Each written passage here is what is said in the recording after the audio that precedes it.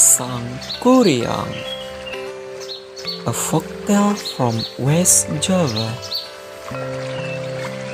Once upon a time, in West Java, there lived a wise king who had a beautiful daughter named Dayang Sumbi. Dayang Sumbi was a beautiful and kind-hearted princess, but sometimes she was very lazy. Her hobby was weaving clothes. One day, her weaving tool fell. Tumang, a male dog, came to bring her tool back to her. As she had promised, she married him.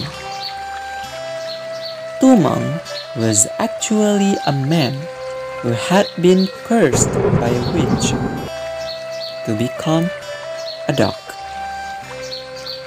But sometimes he could turn back to a normal man. Dayang Sumbi and Tumang got one son. His name was Sangkuriang.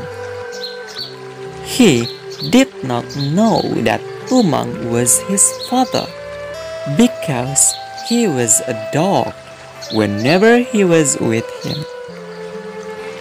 Tumang always accompanied Sangkuriang whenever he went hunting in the woods.